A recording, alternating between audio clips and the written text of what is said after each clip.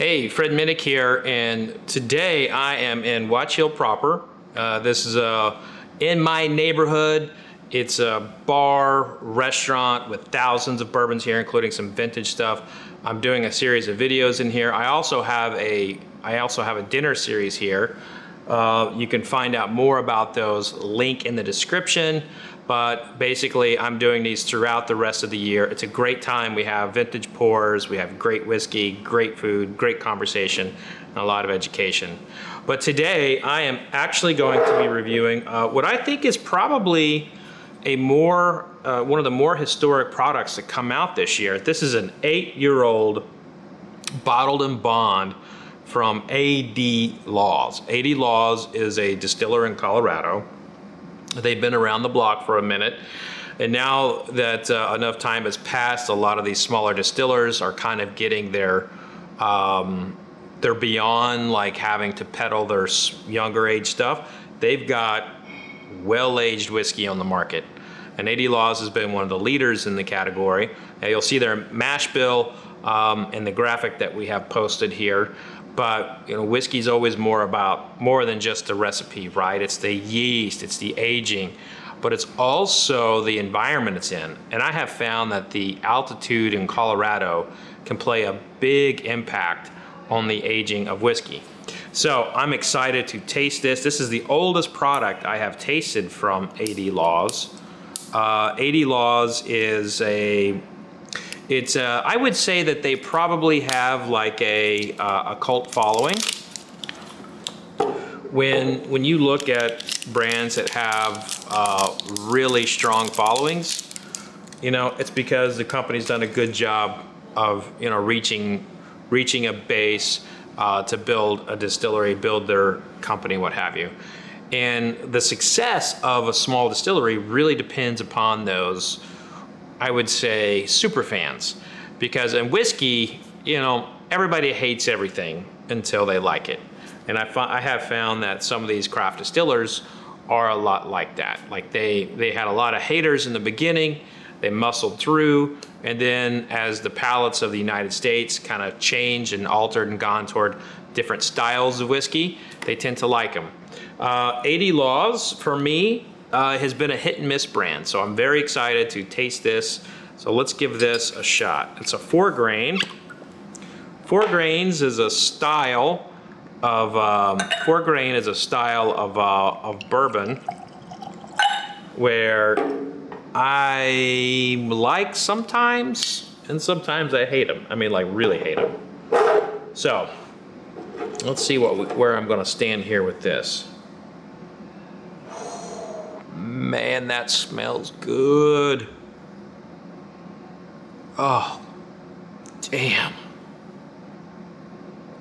This has got the kind of nose on it that if this is wrong, I don't want to know what's right, because this is amazing. This nose on this is a butterscotch bomb. Absolute butterscotch bomb. Wow. Just a touch of like oak in there. I'm getting some cigar box, touch of pipe tobacco. Son of a bitch, this smells good. Some bitch. All right, when a nose smells this good, I'm like, oh, I hope it tastes like that. And if it doesn't, I'm like, shit, damn. But here we go, I'm going in for the taste.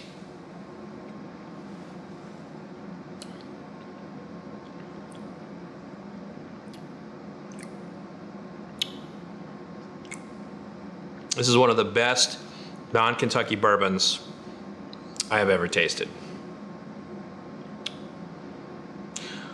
This is fan-friggin-tastic. I feel it all over my tongue. It's like really populating on the tip of my palate, the middle of my palate. Even the spice tracks in the back are really lighting up. But what's incredible about this mouthfeel is that all those things are happening while it curls up underneath my tongue and kind of tickles it a little bit. So I would say this is a type of bourbon that really just moves all throughout the palate, just absolutely delicious. Now, from a notes perspective, it's complicated. And when you hear me say something is complicated, that means there is a lot going on, and it takes me a minute to really figure out what all the flavors are. So there's a lot happening on my tongue. It's still happening. I mean, I swallowed it however much time ago. I'm still feeling it as if I just put it on my tongue. It's powerful.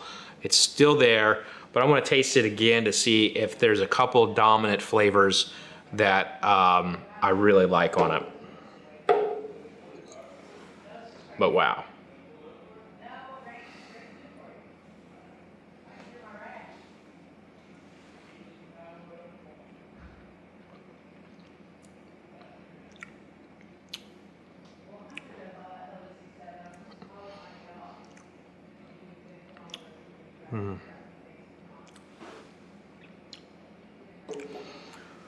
I'm gonna go with what I smelled of the butterscotch note, and then I'm gonna throw in like some spice. The spice just leans toward like the pepper spices.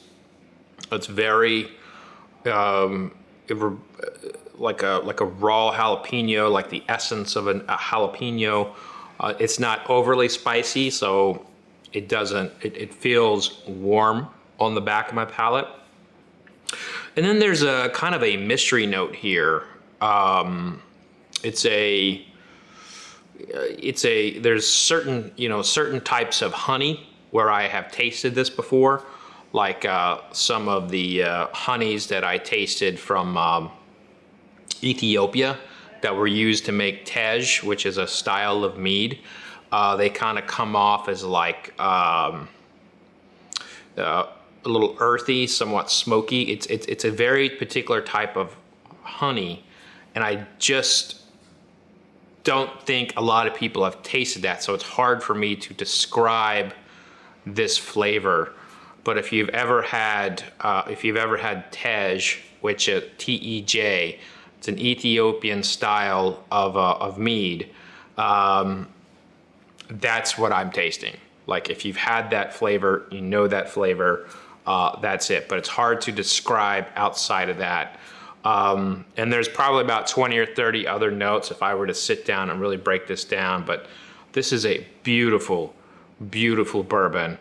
And I'm so happy. I'm so happy for this small distiller in Colorado to have hit a home run like this.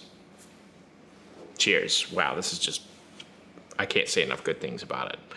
But that's going to do it for this tasting video. If you'd like to see more tasting videos, including what I'm doing here today, click that subscribe button if you want to see these things before anybody else.